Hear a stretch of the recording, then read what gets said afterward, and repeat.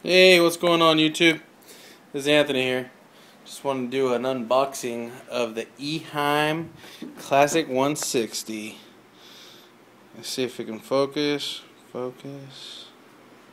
I don't know. Oh, there it goes. Okay. So, this filter right here will be replacing my wife's shrimp tank filter. That little guy right there. It did good. It's not too bad. It's one of those Nano 501 filters, but it was only rated for 5 to 10 gallons. It's a 20-gallon long tank. It's doing okay. Just needs some more filtration, I think.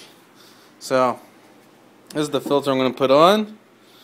Not too bad. Got it from my local fish store. And let's see what's on the inside here. I've heard pretty good reviews about it. It's compact and small. That's the reason why I like it.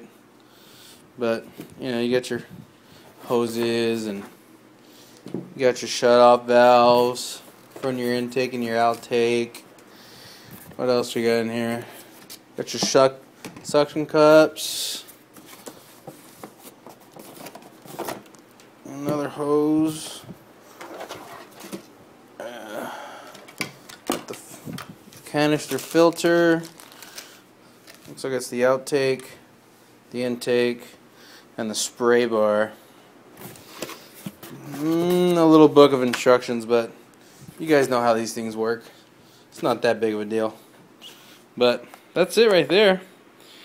I'm going to put it together, and I'll have to do a follow-up review video on what I think about it. But that's the classic Eheim 150. So, as far as I know, this is the intake part. Comes up through the filter, exits through here back into the tank. So, we'll see how it does. Thanks, guys. See you later.